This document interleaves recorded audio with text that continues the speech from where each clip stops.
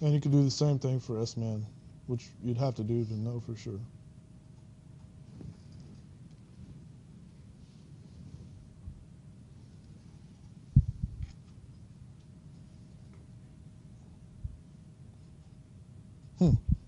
So I'm not sure why my figures aren't showing up.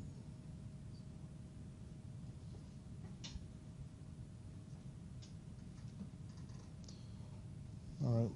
Well, again, I'll try to reproduce the figure, and then you can check the notes for the real one. You know, I reference all the figures from Zobac's book, too. So basically the idea here is that if we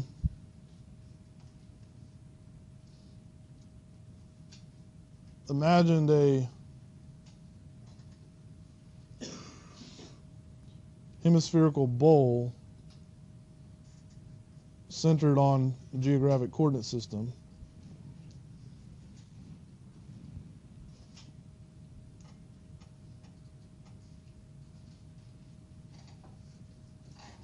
so north, east, down, right? And we, in this bowl, we plot the location of the bottom of the borehole. So if the borehole started here and deviated, and then it ended up here, right? So the place where a deviated bore would cross this hemispherical bowl, okay? And the idea is, if we then look down on the top of it, we can project this onto a circle, which can have some concentric rings. And again, this is what the figure would show, where these concentric rings would represent like 30 degrees, 60 degrees, 90 degrees. And so then, this would be north and east.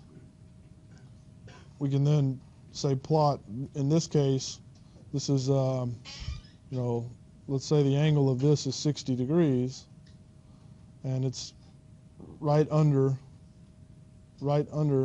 projected under the east direction, then this point would be right here.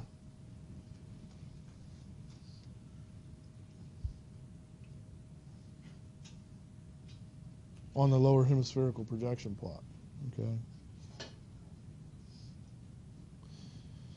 And then we can use those and some additional color maps.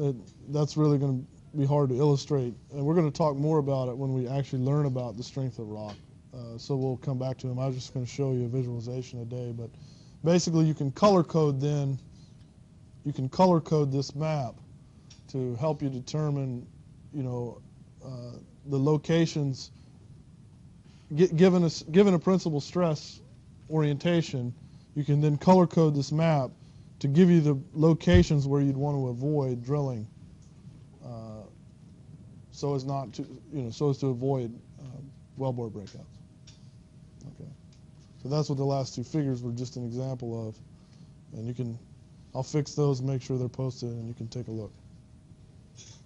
Okay, so that's the lecture for today, and this concludes everything that will be on the first exam, which is a week from today. Okay? I think I mentioned the other day, but I'll repeat it. About a third to a half of the exam will be conceptual, multiple choice-like questions, concepts, and those will all come from the notes and the lectures, okay? And I don't ask trick questions. It will be explicit. Okay, it'll either be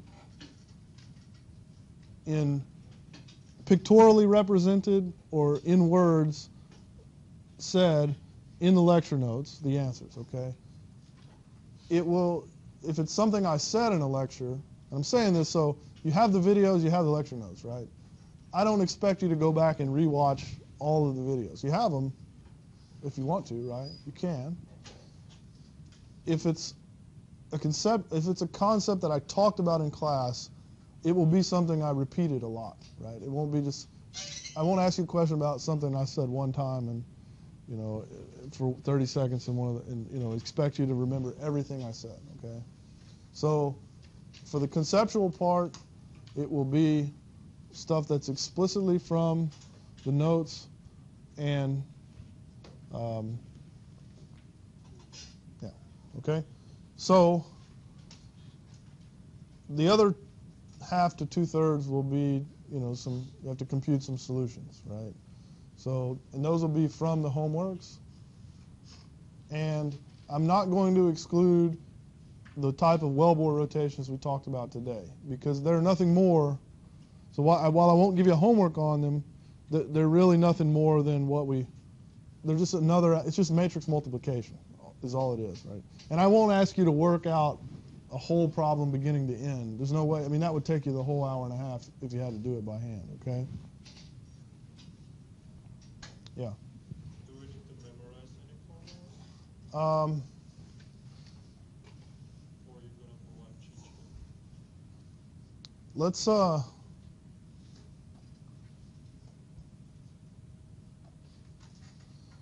don't know what I want to do there. Let me think about it, because I want to say you could just have all the notes, but then on the conceptual part it'd be too easy, right? So I mean, there's not that many formulas. So how about this? You can have one page front and back of your own, you know. So there's not that many formulas. So obviously you should write down the rotation matrices and the equations that take you from, you know, the different stress representations. Do you have conceptual stuff on that paper? Sure. We can find it. You can do it however you want. You know, I'm not going to check your cheat sheet. The one thing you can't do, I will check this. The one thing you cannot do is print off all the lecture notes and shrink them down so that every slide is this big, and then have a magnifying glass. So it has to be, you have to prepare it yourself. Let's just say that, okay? So don't just take my lecture notes and shrink them down. Prepare it yourself, because that's a study aid, right? All right. Any more questions about the test? So I can answer questions next Tuesday about the exam, but the lecture will be a different, you know, we're just going to move on, talk about constitutive models. That won't be included on the exam, but I can answer questions.